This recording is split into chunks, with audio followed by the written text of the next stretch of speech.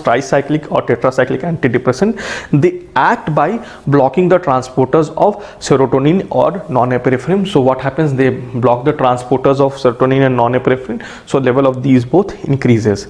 So these are the various tricyclic or tetracyclic antidepressant: Imipramine, Desipramine, Trimipramine, Amitriptyline, Nortriptyline, Protriptyline, Amoxapine, Doxepin, Maprotiline, and Clomipramine. So these are the various important tricyclic, tetracyclic antidepressant, also called as TCAs. Now their secondary effects also include, and they are the primary cause why side effects happen for these class of drug. So one of the first is blockage of muscarinic and histaminic receptors, which leads to the anticholinergic side effect of these class of drugs. Then also they block alpha-1 and alpha-2 receptors, and that is the reason why they will cause a lot of postural hypotension, especially when the drug is started. And the third is blockage of cardiac sodium channels, which is the major cause why some of these drugs may cause or aggravate cardiac arrhythmias and seizures.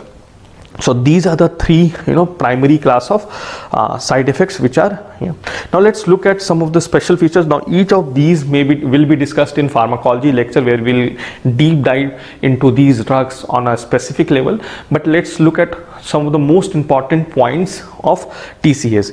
Now Clomipramine, that is serotonin selective, maximum serotonin selective, and Desipramine is mostly non-epinephrine selective. So these class of drug act both on serotonin and non-epinephrine, but when we talk about the most serotonin selective in these class of drug, this is Clomipramine, and we talk about most non-epinephrine selective, that is Desipramine. Secondly, Amoxapine has also D2 blocking activity, and hence extra pyramidal side effects is seen for Amoxapine.